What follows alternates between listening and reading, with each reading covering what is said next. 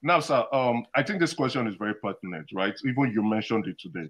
You informed us here today that only 50 and 60% of your polling unit agents submitted results in the presidential election. And as of now, you still do not have the figures. So you're a lawyer. And in your petition, which I have read in and out like 10 times, your petition to the appeal courts and as well your response to the Supreme Court, I read them like 10 times, back to back.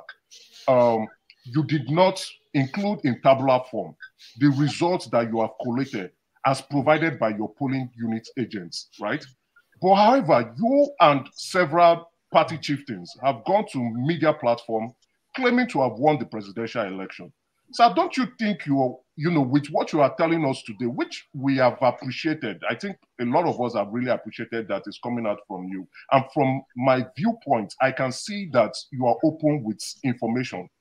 Don't you think you're being disingenuous if only 60% of your agents submitted their results and you are going about saying you won the presidential election?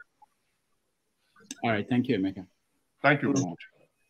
Okay, I mean, we will, those reports, like I promised earlier, we will publish in tabular form how we'll show how we arrived that we won that election.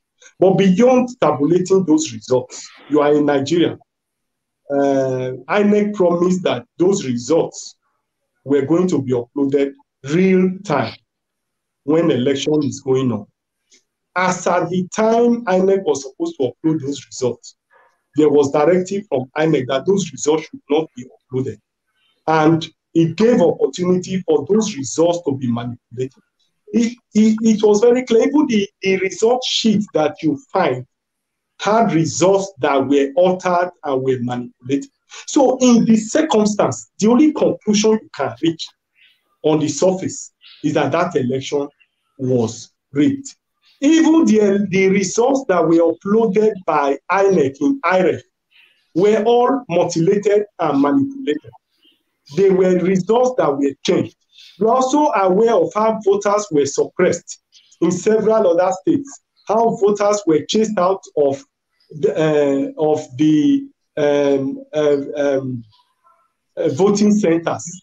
In Lagos, for instance, people were killed in Lagos, people were stopped from voting, people were killed and were prevented from going to vote. Where we had strongholds across the country, those results were changed. In Rivers, for instance, you saw how the results in Rivers were mutilated and destroyed.